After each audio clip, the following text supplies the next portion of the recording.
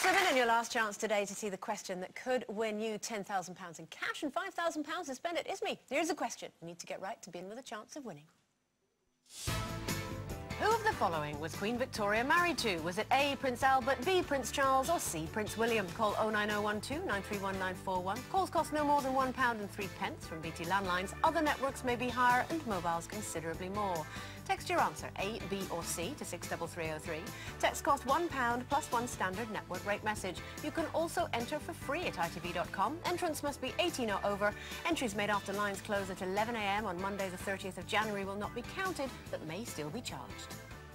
And the best of luck with that. Now, time to meet our final guest, whose name became well known back in the 80s as the poster boy for American wrestling. With his white blonde hair, bodybuilder physique and trademark bandana, not to mention his countless wins in the ring, he was and still is the most recognizable wrestler on the planet. Massive names in our industry's history and legacy with both these guys, and neither of them will make... I doubt they'll make any mistake. They won't do anything risky or stupid in that regard, or, lose their cool. Hogan hooks up in the face of Sting. God, Hogan just blew this place up. And the crotch chop fires up the insane icon. Shirt in the face of Flair, and here we go. Overhand rights, double cross chop, and then a chop. Please welcome Hulk Hogan! Oh, all right. Hey, guys. How you doing? Wow, thank you. Hello. Oh, my gosh. Welcome. My Twitter, Facebook has been blown up with crazy, loose women. You guys have your act together. Yeah. I mean, I was expecting insanity, but you guys are beautiful, and you have your act together, and you're in total control. Thank It's you. really neat. So welcome to this show. Oh, my gosh. And why did you just show me beating up my friend Sting? Sorry. Is that that's how okay. it is in wrestling? Are you all actually friends and you sort it all A out lot of the between guys you? are. Yeah. You How know. does it work? Because when I remember you in the 80s, and we used to watch it on a sort of Saturday afternoon. And I admired then how old I've been, about, I don't know, 12 or something. Okay. It was all the boys and girls loved it, but it was the old ladies in the front row. Yeah, they go for it, don't they? The Well, yeah, ladies. it's kind of changed because, we didn't want to insult the audience, and we let everybody know that it's predetermined, and we know who's going to win and lose, duh. And so all of a sudden, all the crazies in the front row, like the old ladies that were mean, or the beer drinkers and the cigar smokers, they kind of disappeared, and the families showed up. Yes. And the kids were, and it was okay to cheer for the, good So guys. it became more like theatre. Yeah, it was more of a, exactly. Pantomime, I suppose, in a Exactly. way. Is there do you decide, right, I'm going to be a goodie, and I'm going to be a baddie? This is what my role is going to be. Well, sometimes it works that way. Sometimes the promoter or the people involved creatively will decide. But we kind of, take a good look at the person, get to know them, and then, you can tell where their edge is or where the logical extension of their personality would take them. So it's kind of easy. Now, I want to ask you something. Does anyone ever deviate from the, you say you know the outcome of the bouts before. What if someone doesn't play by the rules? That has happened. That has happened. And, I mean, back in the day, we had a conversation this morning about that. Back in the day, in the 70s and 80s, if someone did that, they would be given a very hard time in the back by the other wrestlers. But nowadays, it's... they just will fire you and do what's politically correct, and there's no rough stuff going on. So what's changed then in the 30 years, would you say, in wrestling? In the business as a whole? Yeah, as a the business moves quicker because there's so many choices in entertainment with shows like yours and cable and satellite. People have so many different choices that the wrestling storylines have to move a lot quicker to hold the attention of the audience. So that's the biggest change I've seen, is things move very fast. Like if I had a argument with Andre the Giant, well then 7 or 8 months from now we'd have the big fight. Right. Well, nowadays if you have an argument with Andre the Giant at the top of the hour, by the end of the show you have the fight. So things move a lot quicker. Yeah. I've got two things for you. Firstly, you smell gorgeous. Whoa.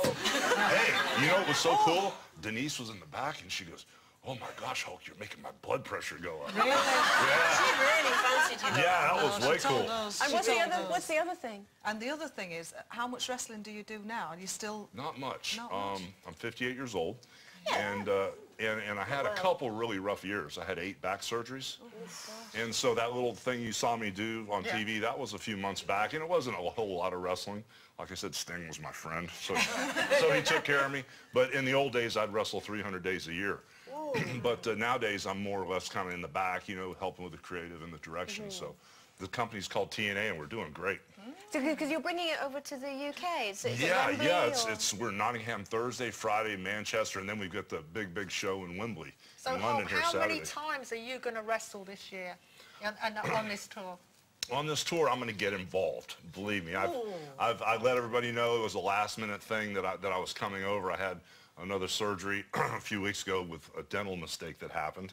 And so all of a sudden I got clearance to fly, and so they put me on the card, and so I'm going to hit Nottingham first, Thursday, and then in Manchester. Not literally Nottingham. No, I mean, yeah, so all the fans are really excited, and then in Manchester and Wembley, we're definitely going to give them a good dose of In Hulkamania. America, it's absolutely massive wrestling, isn't it? It's absolutely huge. Do you hope it will happen like that over here as well? Is that what you're over here to do, to transform us all? It's huge here also. It is, but I mean, it is big. The fans are the best fans I in the meant world. televisually, you know, because it's a new thing for television, isn't it, over here? Well, you know, the TV ratings are really high, but we're focusing more on the live venues. Oh, right, And okay. bringing more events over because, I mean, you know, the TV is piped in, the numbers are huge.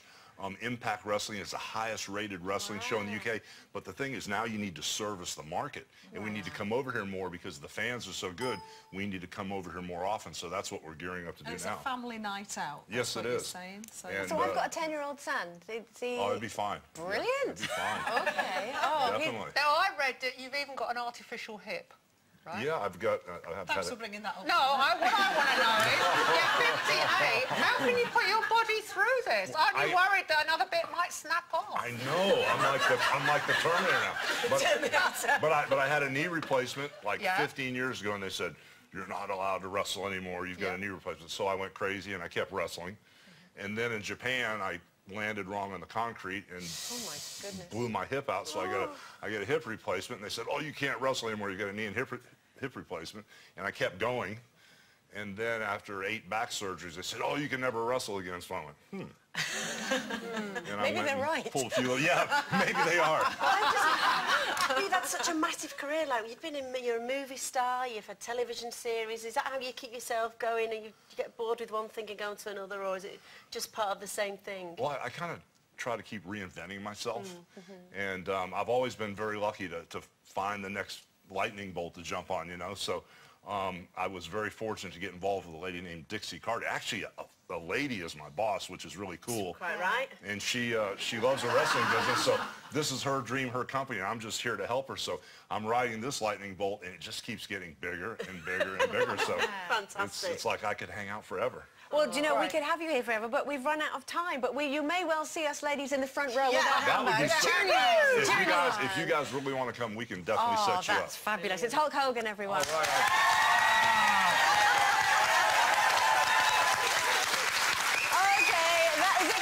See you tomorrow at 12:30, but don't forget, we'll give you all the gossip about tonight's NTAs. We'll see you then. Bye-bye.